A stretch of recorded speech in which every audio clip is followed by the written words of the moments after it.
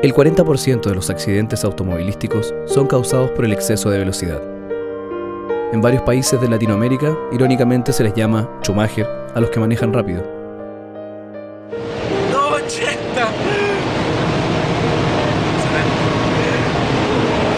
Bueno, 280, concha de tu madre.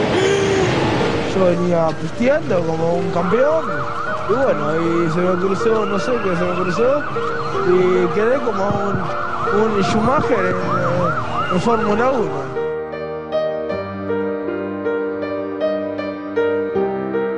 Le enviamos un correo a Mijael contándole qué significa ser un Schumacher en Latinoamérica.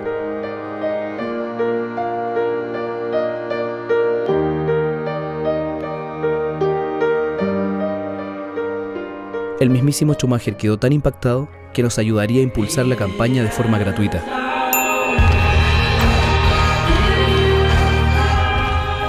Lanzamos un viral para establecer el tema en la opinión pública.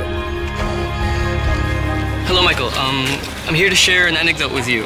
For where I come from Chile, drivers that drive speeding or they drive really fast are accustomed to being told that they're like Formula 1 drivers, even to the point that they're compared to Fittipaldi or even named Schumacher. What's your opinion on this? Well, I mean, first of all, you shouldn't really mix racetracks and normal roads. To go quick on normal roads, honestly, is absolutely stupid, dangerous, and no point. Estas palabras impactaron en todos los medios. El propio Michael Schumacher aseguró que esto es una estupidez. A los 5 días del viral, se lanzó la campaña en TV, web, prensa y vía pública.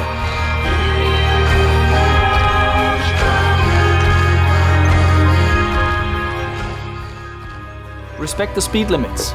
Respect your life and those of others. Please, don't be stupid. Schumacher fue trending topic. Desarrollo mundial de la noticia en más de 50 países. Se comienza un proyecto de ley de tolerancia cero contra el exceso de velocidad. Un proyecto de ley que nos permita instalar equipos automatizados de control de velocidad. Tener al mejor piloto de Fórmula 1 completamente gratis. ¿Te crees Schumacher? No seas estúpido.